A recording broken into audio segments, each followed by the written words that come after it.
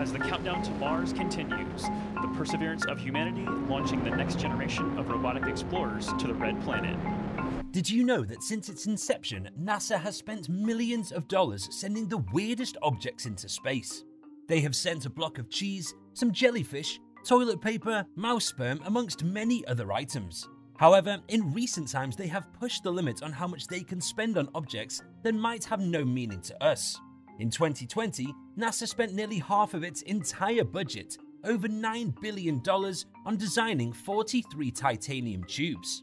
These spendings have left us puzzled and asking many questions like, what exactly are those tubes for, and why would NASA spend $9 billion on them? Welcome to Future Mission. Join us today as we explore the importance of NASA's billion-dollar sample tubes, why they took so long to make, and the important role they play in NASA's plans for the future.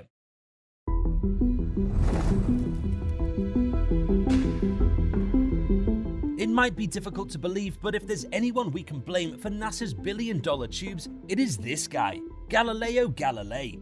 Yes, the legendary Italian astronomer's discovery of Mars in the 15th century is the root cause for NASA's billion-dollar expense on titanium tubes. Stick around long enough and we'll explain everything.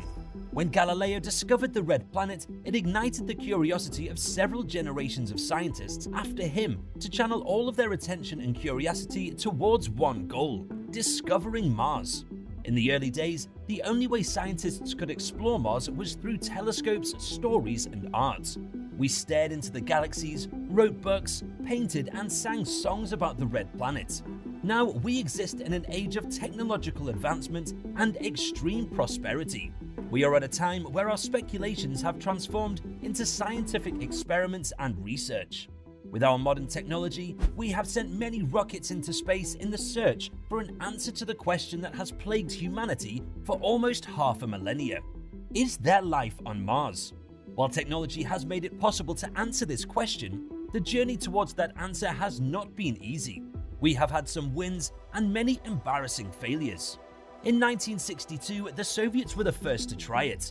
They launched 9 probes to the red planet with the relatively unambitious goal of achieving a flyby and hard impact landing on Mars. Every one of those missions turned out to be resounding failures. It wasn't until 1965 that NASA's Mariner achieved the first successful flyby, and it wasn't until 1971 that the Soviet Union made history by landing a successful probe, Mars 3, on the surface of Mars. However, the craft did not last up to 2 minutes before it stopped working. Still, it was a step in the right direction. 5 years would pass before NASA's Viking 1 became the first Mars landing that yielded results. The rover operated for over 6 years and transmitted several images back to Earth. Those images immediately became the subject of a debate that is still on to this very moment. Some scientists believe that the mission had discovered life on Mars, whilst others refuted that claim.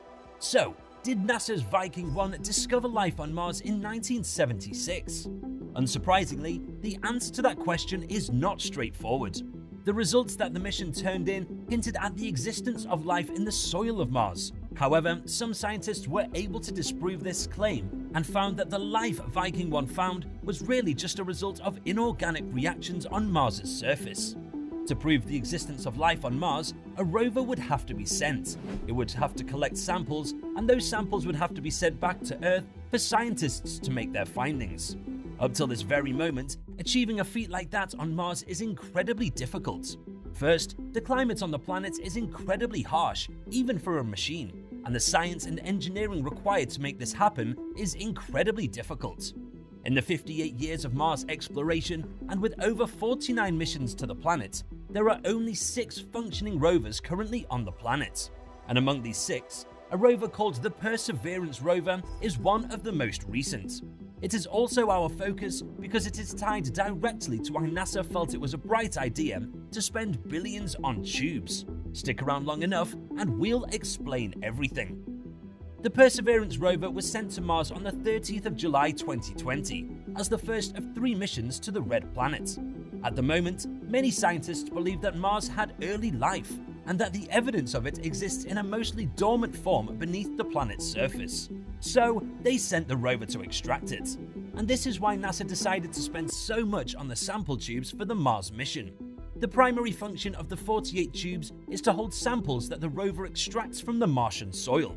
However, the samples weigh less than 1 kilogram, so it still does not explain the obscene amount that was spent. Well, this is where everything is revealed. The sample tubes will be gathered in a second mission and launched into Mars's orbit. Then a third mission would bring those samples back to Earth. However, if any of those tubes have any form of contamination in their journey to and from Mars, the entire multi-million-dollar project, along with decades of hard work, will be a waste. Why? The reason is simple. When samples are being collected for scientific examination, the instruments need to be 100% sterile, pristine and clean, or else they will be contaminated and the entire scientific experiment will be pointless. In the case of the Mars mission, the Mars dirt were the samples, and the sample tubes had to be 100% clean in order to ensure that the evidence of life they were gathering was in fact Martian life.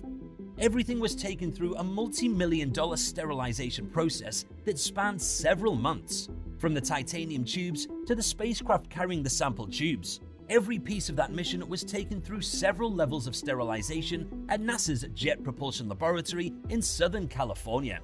The engineers and scientists sterilized and tested the spacecraft to levels far beyond the most sterile operating room. They had clean rooms that led into other clean rooms, and inside those clean rooms, they blasted the titanium sample tubes with air, used ionized water on them, and dipped them in baths of acetone so that they would be clean without a doubt. After this intense process, they cooked the tubes. All 43 tubes were made to endure temperatures of 150 degrees Celsius for almost 30 hours. Then they moved their attention to sterilizing the Perseverance rover. The rover is the size of a small car, and it was built specifically to analyze the Martian surface with cameras, radar X-rays, and spectrometers.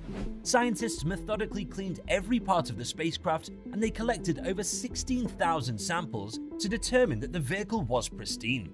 Then, the 43 titanium sample tubes were stored in a system within the Perseverance rover that had 3,000 moving parts and could protect the samples for up to 10 years.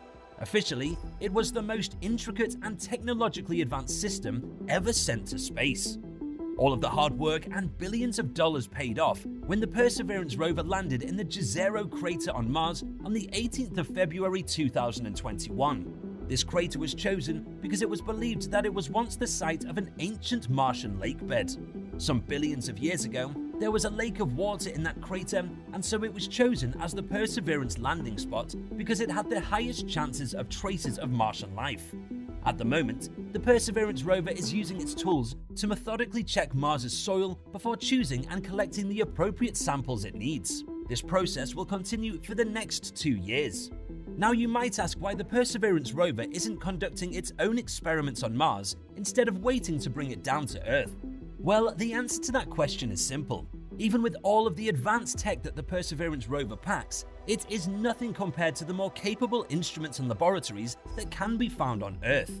The process of determining life would include detecting microbes and fossils in soil. One would have to cut those rocks and make thin slices out of them that would be viewed under a microscope.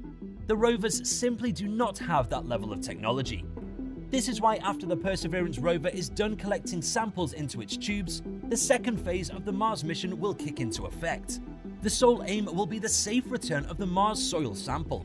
A Mars lander will be launched in 2026, and it is scheduled to arrive at Mars in 2028. When it lands on the surface of Mars, it will deposit a fetcher rover that will be provided by the European Space Administration, ESA. This fetcher rover will retrieve the samples and take them back to its rockets. Now, this is where the mission might hit a snag.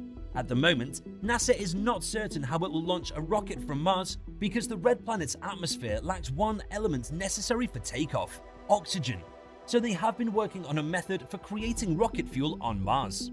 The current solution is the Oxygen In Situ Resource Utilization Equipment, a gold square box that has been inserted into the Perseverance rover and will convert Mars's atmosphere into oxygen. If this process works, then the second lander mission will have a bigger version of the gold square box. So let's imagine it is successful. Let's imagine that the second lander can safely receive the sample tubes and can take off from the surface of Mars towards the Earth. It would be a milestone achievement, the first rocket ever to launch off another planet. This stage of the three-part mission will involve a separate orbiting spacecraft that will be launched from Earth around the same time as the Fetcher. It will rendezvous with the sample return container and ferry it back to Earth. A NASA-provided payload on the orbiter will provide the capabilities needed to capture and contain the samples, placing them in an Earth entry vehicle that would land the samples safely on US soil. Once the samples are on Earth, scientists will conduct detailed chemical and physical analysis in laboratories around the world to look for signs of past life on Mars and perform many other studies beyond the capabilities of instruments delivered to Mars. The sample return mission alone is projected to cost around $9 billion, and the initial Mars 2020 mission has already cost $2.7 billion. When you factor in the process of studying the samples and the amount of money that would be spent developing tech and keeping track of the mission's progress, then that initial $20 billion begins to look like a slice of massive interplanetary cake. But will it be worth it? That's the real question. What if we do not find organic signs from any of the 43 titanium sample tubes that we retrieve? Would that be enough to confirm that a red planet with a surface area of 144.8 kilometers squared is really devoid of life? A lot of time and money has already been spent making the Mars mission a reality. As we wait for the mission to come full circle, we can only keep our fingers crossed and hope for the best.